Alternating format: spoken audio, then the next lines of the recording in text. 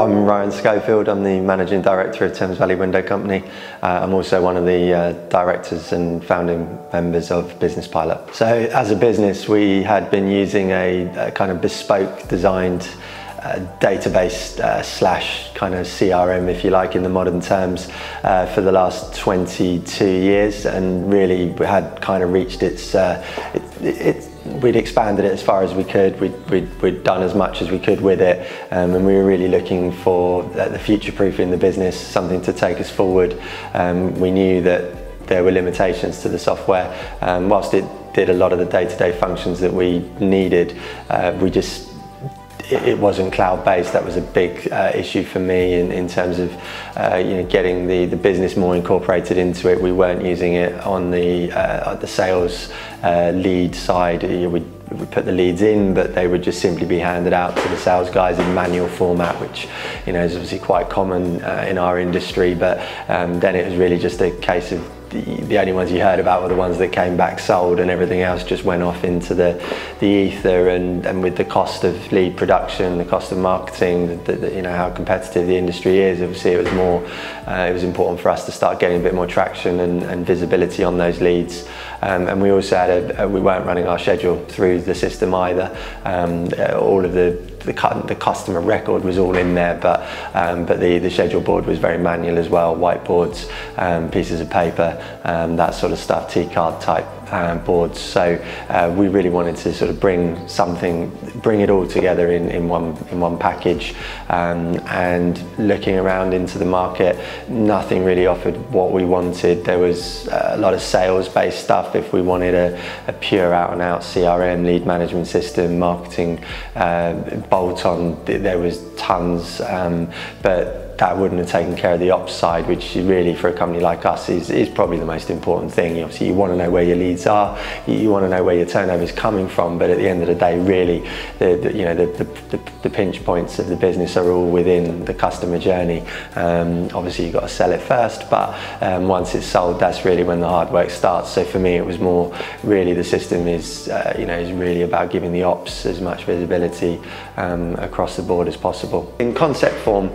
we would have introduced Business Pilot in around about February of 2018, and that I'd already been involved in discussions with Business Pilot sort of just previous to that for a few months, but we had a bit of a demonstration here, showed some of my key members of the team what the system sort of did at that time, and then it was about another 6 months after that until we actually integrated the system into Thames Valley. Some of that towards the end was more to do with data migration from our existing system. It was we'd been very digitalized for the best part of 20-25 years, to be fair. So for us, there was a lot of records and things that we felt we wanted to bring over. If I'm honest, having done that,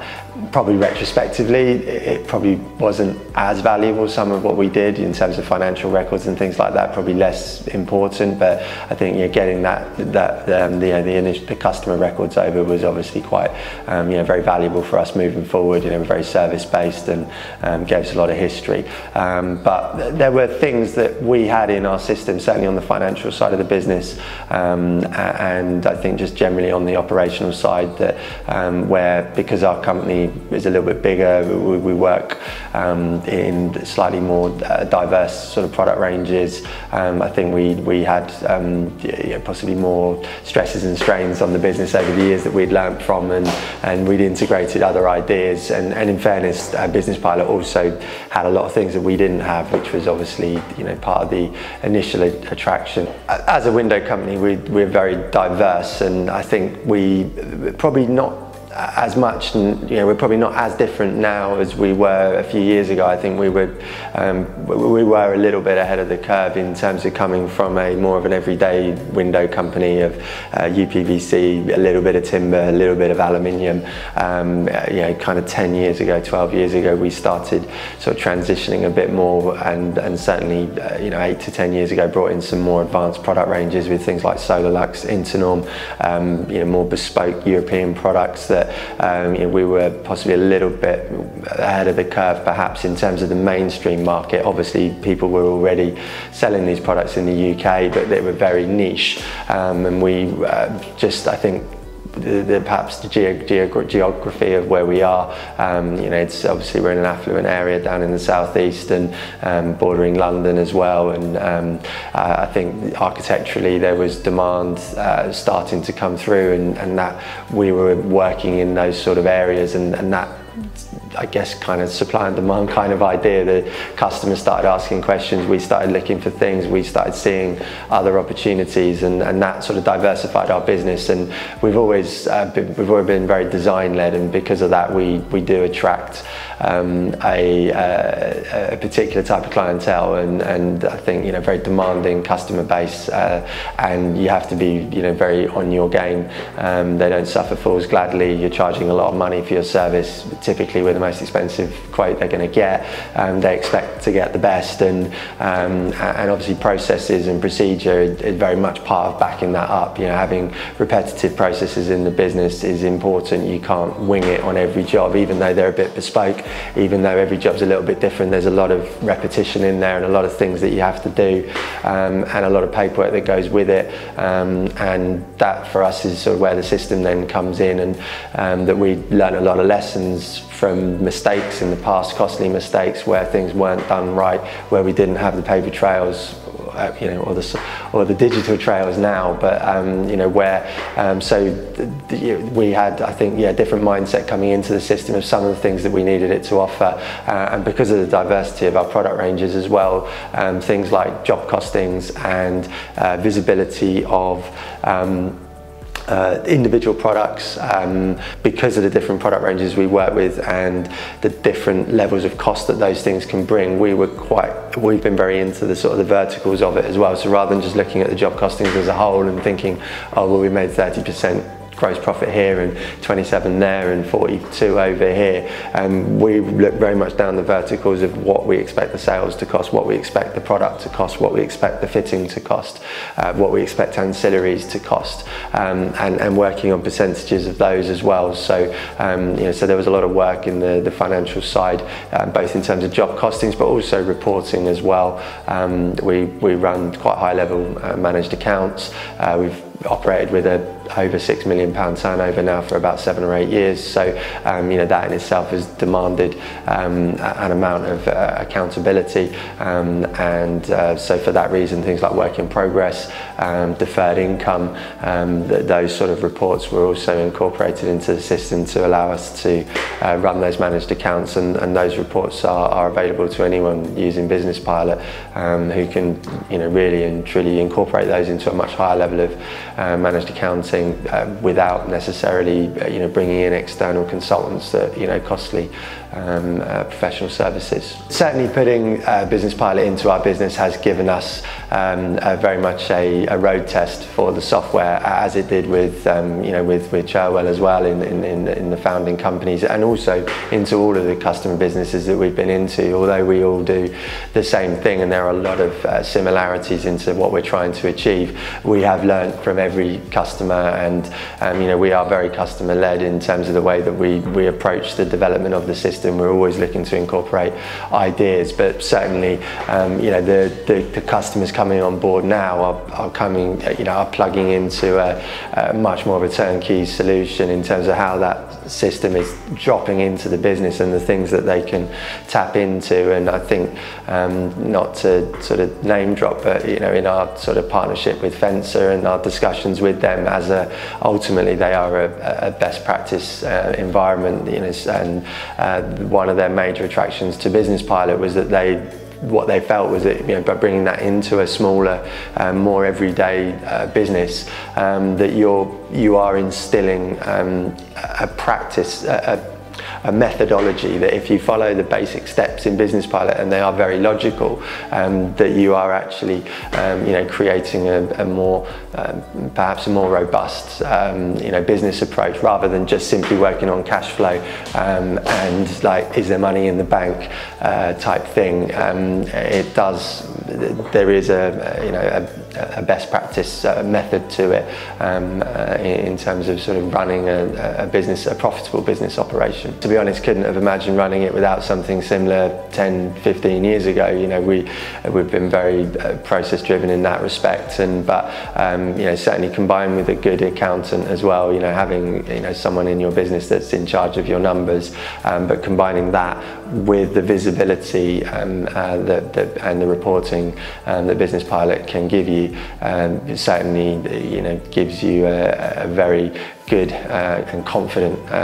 handling and a view of where your business is at any one time. Very easy to be busy fools, and I suppose the nature of our business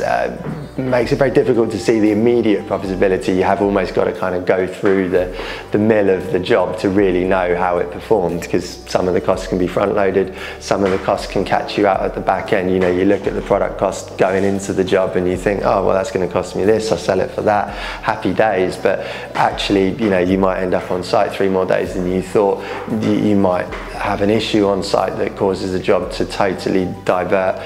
later down the line. It could be delivery issues, things that, you know, create additional labour costs that sort of chew it up. So I think, you know, you are always probably looking at a snapshot of something that's happened, but if you're, you know, if you monitor that you know, consistently and have a consistent approach to how you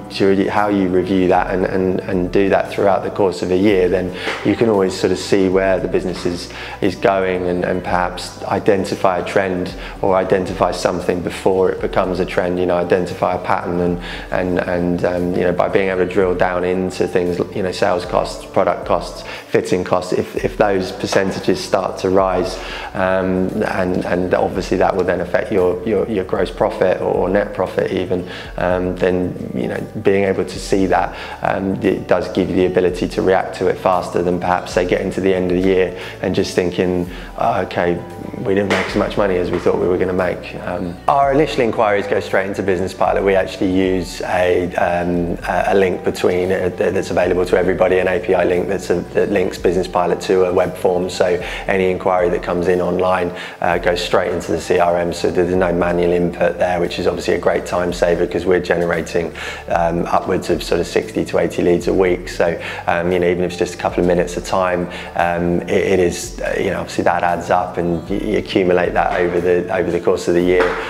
There's definite sort of saving in man hours or woman hours, you know, people hours there. And then again, that obviously enables us to allocate the leads easier to the salesman. So leads are fully allocated within the CRM via the follow-ups and the lead pipeline areas. So the sales guys, you know, logging in daily, who are in, you know, throughout the day, are able to just pick up their leads immediately, which does generally result in faster turnaround, quicker customer response, which obviously for us is important in terms of getting that sort of first impression out there.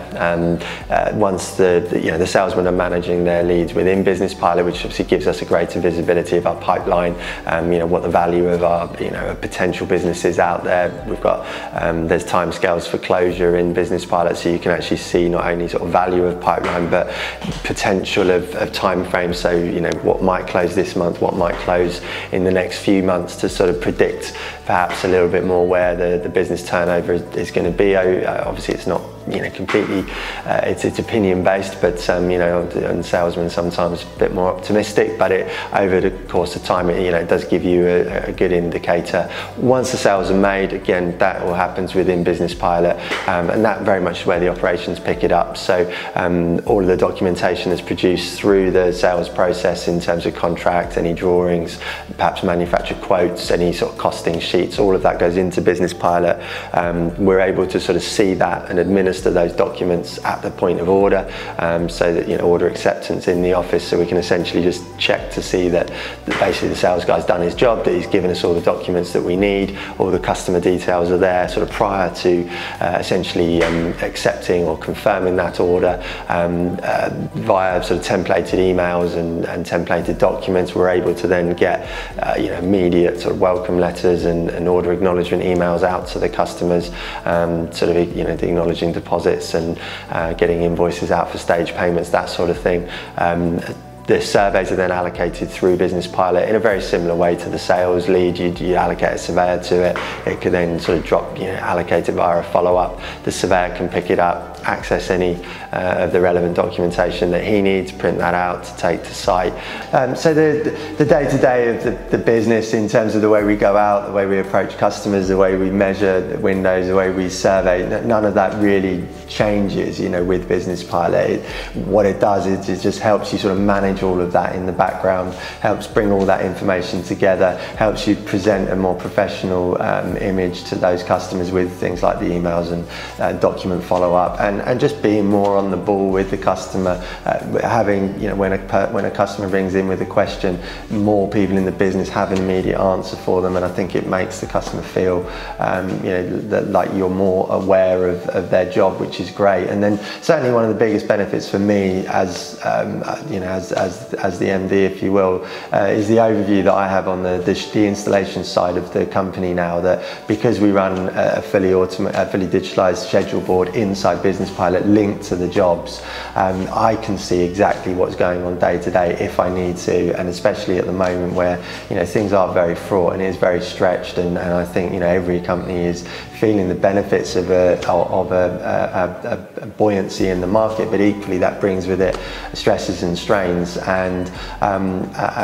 historically installations meetings would be held, but it's more once a week, once a month. It's more anecdotal chat, but now I can actually physically see our schedule board on my screen, any day, time of the day, any day of the week, and I can see how ergonomic that is, how fluid it is, how much it's having to sort of move around, and I can be involved in those discussions much more easily, whether it's here or mobile, rather than perhaps having to be in front of a whiteboard or in front of the T-card board to actually sort of impact and affect those changes if I'm required to do so.